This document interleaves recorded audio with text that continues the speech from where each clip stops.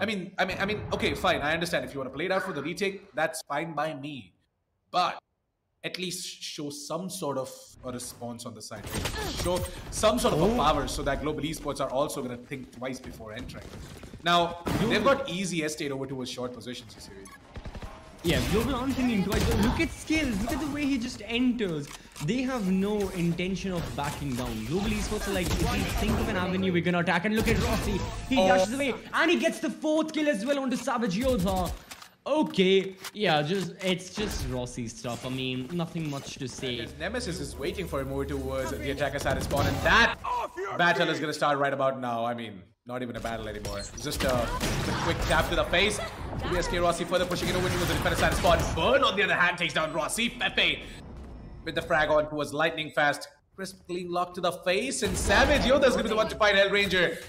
This might just be the round where the side of DSH are going to get there first on the board. Kappa, the clutch minister for the side of Global Esports. He has to come clutch here to become the clutch part that we all love him. Love him for it. There you go.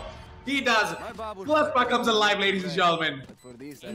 Any bit of action. I know plenty of people were watching the previous match, and right now they're watching Rossi absolutely get these double kills and destroy the 2 members of Agile and push even further, looking for a 3rd, which he won't find a scarce for you. He gets the frag, but Agile are only down to Fefe and Kappa with the Odin. Okay, he finishes things off, and Global Esports, they take this map and they take the win 13-3.